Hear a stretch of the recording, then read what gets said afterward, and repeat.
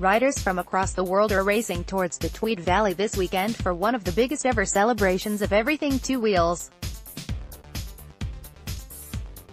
TweedLoves' Big Weekend promises to be another memorable notch in the progression of this remarkable festival. More than 70 trade exhibitors and food vendors are setting up stall on Tweed Green. Some of the biggest names in the sport are gearing up for a crack at the British Enduro Championships.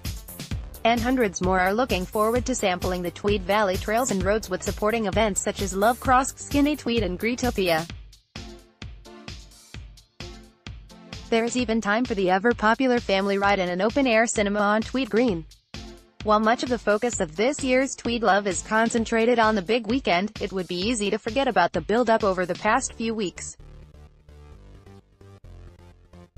But coming hot on the heels of last month's Glentris Trail Run and Family Day came the G4 Enjoyro last weekend.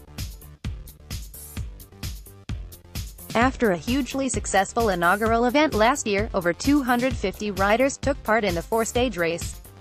The G4 Enjoyro is for have-a-go enduro riders who might feel slightly intimidated by the perceived commitment, technical difficulty or length of normal enduro races. It's also designed as a taster event for both adults and younger riders, and this year around 70 youngsters under 16 took part. Confined to Glentris world-famous trails, the G4 Enjoyro didn't disappoint. After an initial climb up Janet's Brae to warm up the legs to the Buzzard's Nest car park, it was a short spin up to the start of Stage 1. Taking in the swooping corners and pumping rollers of Baby Berman Electric Blue, this was a fun yet eye-opening start to the day and saw the fastest riders completing the stage in under 4 minutes.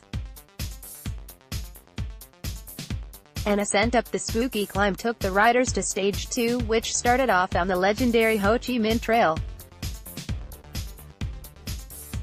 From the top there were stunning views across the Tweed Valley, but riders didn't have time to take them in as they reached the highest part of the course before dropping into the woods and picking up zoom or bust before cutting through the skills area and finishing on the horse trail. Beginning next to the Falabray Bomb Bowl, freshly worn in by last week's GT7, the riders picked up their pace on Stage 3 along hard-packed walkers trails onto Falabray proper. The riders who decided to press on and take on the fourth stage endured the final climb before rolling down the Janet's Brae access road towards the green trails. Stage 4 took in Dave's Trail with tight single track, a bomb bowl, jumps, and stepped-on drops all lying in wait. Unfortunately, one rider took a tumble, but the attending Tweed Valley Mountain Rescue team were on site within minutes and did a sterling job as usual.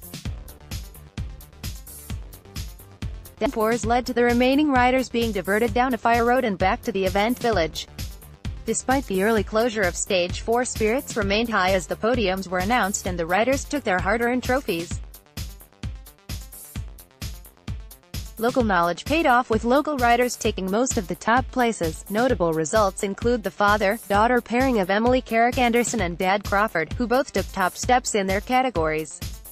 The Magorum sisters, Anna and Elena, also both took first place in their age groups. Cammie Brown, Rory Johnson, Michael Simmons and Pippa Tanner took the top steps in their categories, completing some superb racing and a great day out. TweedLove Big Weekend runs from Friday to Sunday.